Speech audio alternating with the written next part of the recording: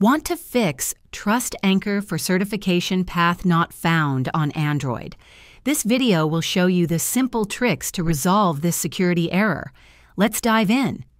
First things first, this error usually indicates a problem with your device's trusted certificates, often due to an incorrect date time, network issues, or a manipulated system. Now, the most crucial fix is to ensure your Android device's date and time are set correctly and automatically. Go to Settings, greater than System, greater than Date and Time. Toggle Set Time Automatically and Set Time Zone Automatically to ON.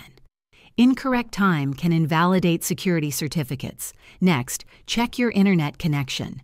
A weak or unreliable internet connection can prevent your device from downloading or verifying necessary security certificates. Try restarting your Wi-Fi router and modem. You'll also want to clear the cache and data of the app that's giving you this error. Go to Settings greater than Apps, greater than Problematic App, greater than Storage, then tap Clear Cache and Clear Data. If you're using a VPN or proxy, try disabling it temporarily. These can sometimes interfere with certificate validation by routing traffic through untrusted paths.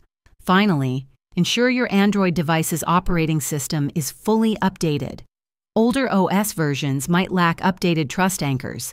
If your device is rooted or running a custom ROM, it might fail integrity checks, making a fix more complex, may require reverting to stock firmware. If this helped you out, hit that like button, subscribe for more Android tips, and let me know in the comments what you want to see next.